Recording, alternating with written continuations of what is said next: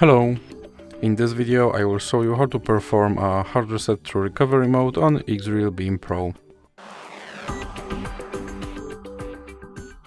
So you have to start by pressing power button and volume up button at the same time to open power menu, and then you have to power off your device. And when your device is completely powered off, you have to press power button and volume down button at the same time.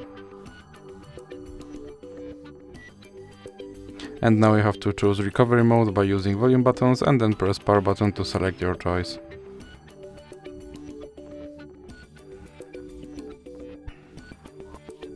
And now you are in recovery mode and you have to use volume buttons to navigate, and then move to wipe data factory reset and press power button to select this option.